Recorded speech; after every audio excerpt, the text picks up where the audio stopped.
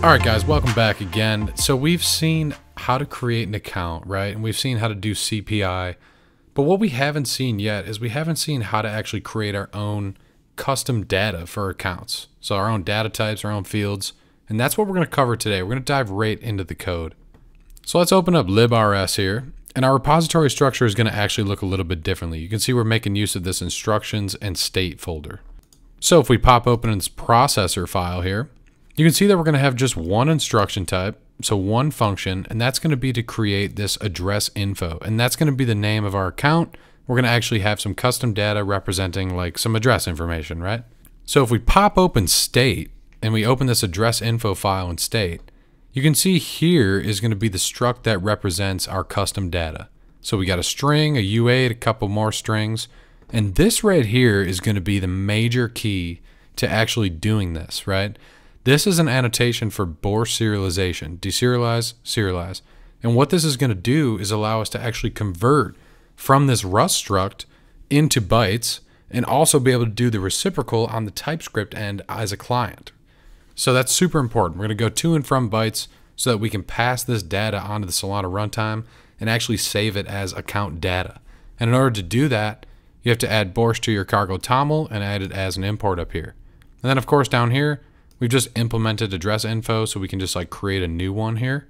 And so now let's pop open the create instruction here. So if we look at create, we can see that we're doing nothing out of the ordinary. We've seen this already. Invoke, we're going to invoke the system program to go and create this account. But this here and this here are going to be the two major keys to this operation. So this one is going to be rent, and this one is going to be custom data. So let's jam on these. So up here, I mentioned before in a previous video how, you have to pay rent for the data that you store on an account, right? Which makes sense. You're storing this data on the blockchain. It's not free. You're going to have to allocate space, and you're going to have to pay for said space. It's very inexpensive, but you do have to actually manage how much is due and when. So the best way to do this, and now since a couple of changes this year, the only way to do this is to calculate how much rent is due to make your account rent exempt, and that's 2 years of rent, right? So if you have enough SOL or LAN ports in your account to pay rent for 2 years, your account is actually considered rent exempt. So this is how you calculate that. You first calculate the size of that data. So we take that address info struct that's coming in, we convert it to a vector of bytes, and then we take the length. And that's going to give us the size of that data, and using that size, we can actually calculate what the rent is going to be. And so with that in mind, you can see that we're going to actually set the specific rent here. We're going to set the specific size, so no longer just like arbitrary values. And once that's been created, we can finally serialize our data into that account right here with this line. This is all it takes. So now we basically take what comes in as that object and we just map it to that account data because it's already been allocated to have the proper size for it. And that's really all there is to it. So let's take a look at the test because there's a little bit more key components in there. So looking at our test, right, things look pretty typical up top, but right here is where things start to get a little bit different. So right here, we're going to have this assignable class. And all this thing really does, as you can see, we're just extending it. What this really does is allow for dynamic mapping of fields. So we're going to pass in an object of different fields, and then assignable is really just going to turn those fields into the actual fields of the class, which is going to allow us to then map it with Borsch. And you can see that being done down here. So when we actually create address info, we're extending assignable, and then we're adding to buffer and from buffer so we can go to and from bytes. And then finally, we add this schema here, address info schema.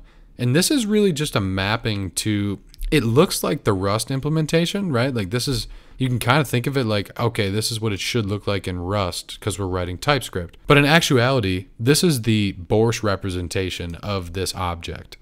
Because Rust is a low-level programming language, there's a lot of similarities here, but I encourage you guys to take a look at the Borsch docs to see exactly what these values should be. In this case, they do line up with the Rust code pretty much exactly. So then we create a new key pair for our address info account that we're about to create, which we've seen before. And then we set up a new transaction instruction where this time we're adding data to this data field. So everything else we've seen before, but right here is where we're going to add that new address info object. And you can see we just got some data in here, right? Just some arbitrary data. And that creates a new object, and then we can use that toBuffer function to turn that into an array of bytes. And once that's been sent, we can actually pull that account back down and read its data. And we're going to try to take a look at those fields that we set up. So let's kick it off. So you can see our test passed successfully, and there's our custom data right there. And that's all there is to it, guys. That's how you set up custom data. So that was native. Let's quickly take a look at the Anchor version. So our Anchor version pretty much looks exactly the same, right? We got the state folder, the instructions folder, and librs is just going to have that create address info. And in state, it actually looks exactly the same, except we don't need Bourse. We just add this guy here. And now create, this is where things look a tiny bit differently. So rent is calculated the same way. We're still going to do cross-program invocation to create the account. But down here, instead of using that serialization method, we're just going to do this set inner. But it's doing the exact same thing. We're taking the address info object that comes in. This time we're passing in just the params and we're setting up the object on chain. Same kind of thing though. And then we're just setting the account data to that right there.